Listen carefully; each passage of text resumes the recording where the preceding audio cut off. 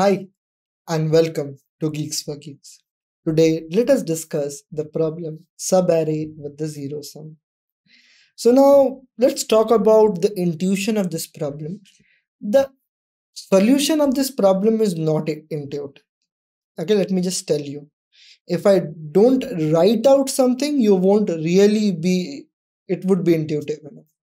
So if this intuition was not coming into picture, that's absolutely fine because the solution is not intuitive, but it is a easy problem in general. So let's talk about this problem.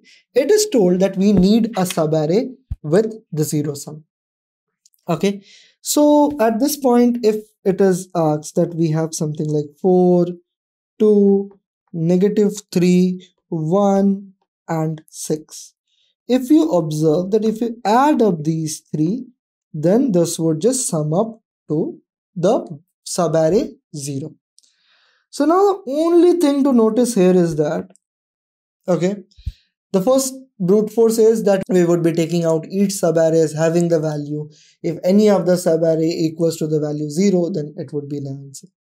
An optimized approach would be that we would write the prefix sum. So prefix sum is the prerequisite here. Okay. So if I write the prefix sum of this, the very first number would be, we don't have any element up till this point. So we have 4. Then we have 4 added to 2, that is equals to 6. 6 added to 3 would be equal to 3. 3 plus 1 is equals to 4. And 4 plus 6 is equals to 10. And the point where we have a subarray with zero sum is this one. Notice something here. Okay, let's just see more. So now let us say that we have an array something like 5, 3, 2, -1 and -4, and then 6 and 3. So if I write the prefix sum of it, so now if you observe, the very first value is 5. 5 added to 3 is equals to 8. 8 plus 2 is equals to 10.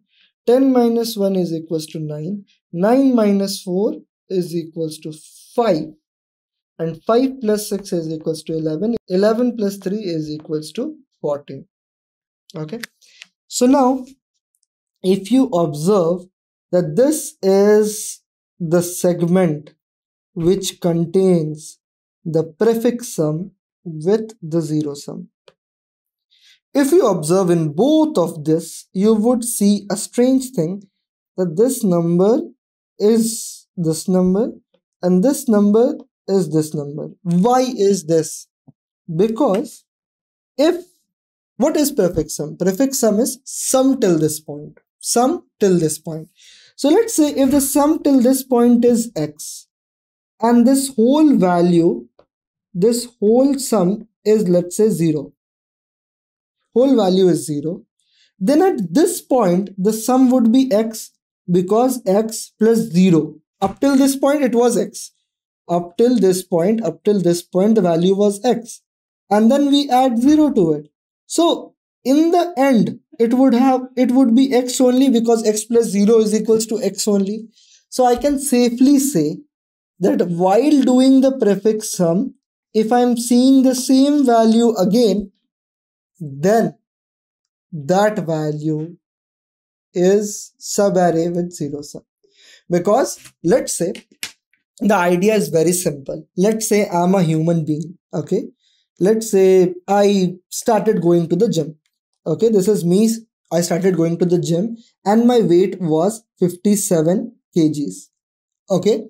I went to a marriage, in my uncle's marriage. I ate something out of it. I gained 1 kg and then again I gained 2 kg. Then I came and I started running. And in the end, so my net would be that I'm again standing at 57 kg. Why? Because the contribution of this is 0. So if I'm seeing the same weight of mine after some days, like let's say this is 1st of December, which was my birthday. So everyone forgot to wish. So this is, let's say, 5th of December.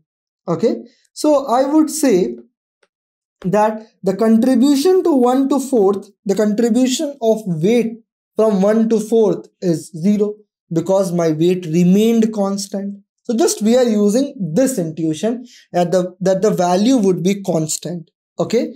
So I would just say, I saw here this, I saw here this. So the contribution of all these days was nothing but 0, neither negative nor positive. And that's it, my friend. That would be done.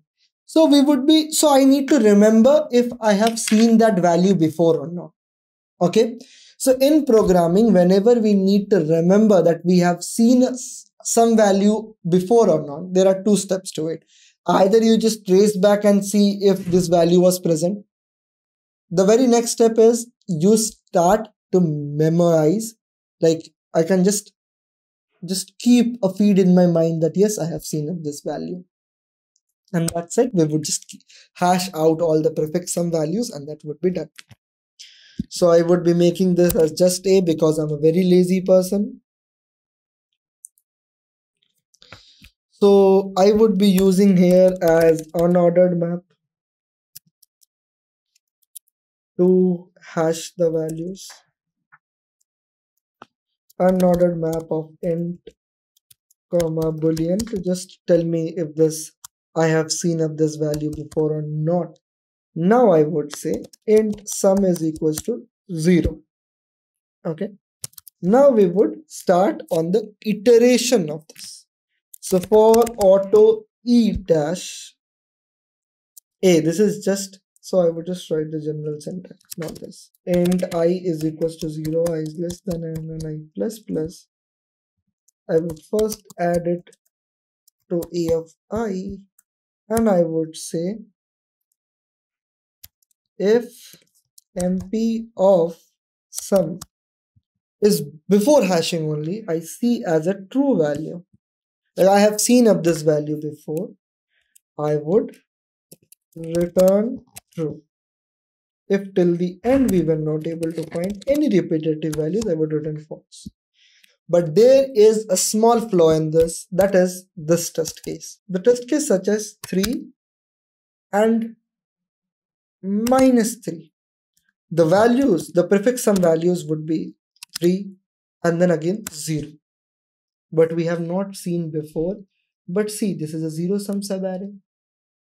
So if we are by chance seeing any 0, that if at any point sum is equals to 0 or mp of sum is equals to true, then we would return true. At the end, we would just also just hash the values.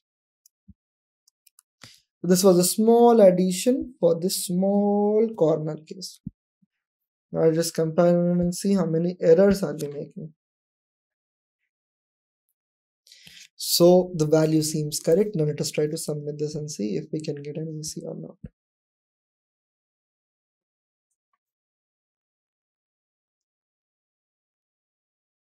So that's it for today. Thank you and have a nice day.